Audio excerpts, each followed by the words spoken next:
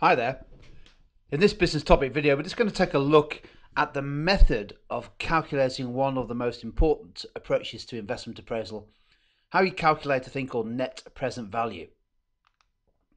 Now, of course, it's important to remember what investment appraisal is all about.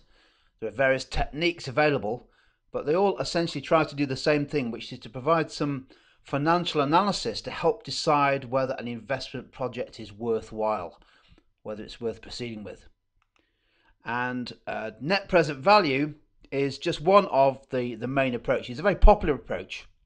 The basic idea of NPV, net present value, is to try to work out the monetary value now of the various future cash flows associated with the project, and then to add them all up and to see whether the project has a positive net present value. Now, the concept of net present value really is all about understanding what's known as the time value of money.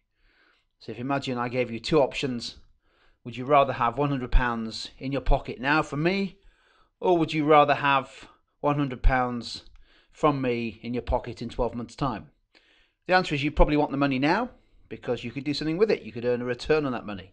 And £100 in 12 months' time, well, there's, I guess, an uncertainty as to whether it will arise, whether I'll actually pay it to you. So there must be some risk associated with the second choice. And that's basically the idea of net present value. It tries to adjust for the risk of future cash flows, but also to bring them back into their monetary value now, rather than 2, 3, 4 years in the future. So NPV is all about the time value of money. The basic idea, it's better to receive cash now rather than in the future. And future cash flows, whilst they are worth something, they are worth less than receiving the same amount now. And what you do with these calculations is to use what's known as a discount factor to apply to each cash flow to bring it back to an estimate of what the present value now of those cash flows are. The discount factors will usually be given to you, and essentially they're linked to the required rate of return of the project.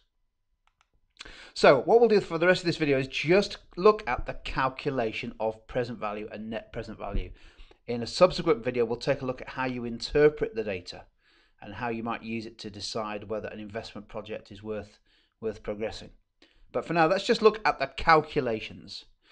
To calculate the present value, the value now of a future cash flow, you take the cash flow and you multiply it by the discount factor to give the present value.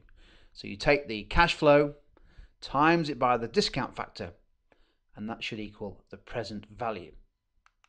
So let's have a look at an example. Let's say the cash flow was £20,000.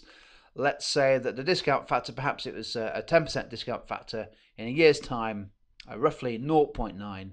So the cash flow, the present value of that £20,000 is actually £18,000. That's the value now of that 20,000 cash flow, discounted from the future. So what we do to calculate net present value is really simple. We look at all the project's cash flows, we convert them to present values by applying the discount factor, and then we add them all up and see whether the total is positive or negative. That's the net present value, the sum of all the present values of future cash flows. So let's finish off by having a look at a quick example of that in action. So on the screen here is a very simple investment project. We have a 3-year project that involves an investment right at the start of £100,000. That's an outflow, £100,000, and the project generates profits in over 3 years of £40,000 in the first year, £50,000 in the second year, and in the third year it generates profits of £60,000.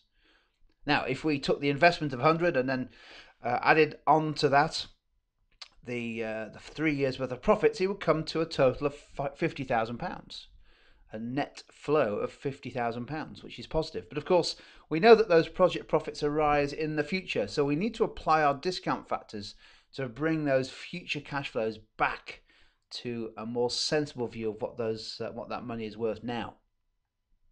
So we apply the discount factor. These discount factors I've taken from the table, assuming a 10% required rate of return. These are the discount factors that the tables tell us to apply. And what we then do is multiply each of those numbers, the net flows, by the discount factor.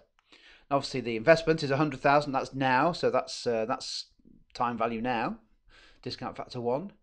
But the 3 years of project profits there need to be applied using their individual discount factors. So, for example, in year 1, a profit of £40,000, we apply the discount factor of 0.91 to give us a present value of 36,400. We do the same for year 2 and the same for year 3 to give us the present values of those cash flows in those 3 years. To work out the net present value, we simply take the present value column and we add them all up. So if you take a negative 100,000 investment and then add in the positive present values of the 3 years worth of cash flows, you come to a positive NPV of 23,500. Now, as we'll see in a subsequent video, we can interpret that number in different ways, but essentially a positive NPV is usually a sign that a project is worth pursuing. So 23,500 is positive, and therefore, all other things being equal, that looks like a worthwhile project. But we'll take a look at the judgments that can be made and some of the issues arising from this approach in a separate video. But for now, that's a brief introduction to how you calculate net present value.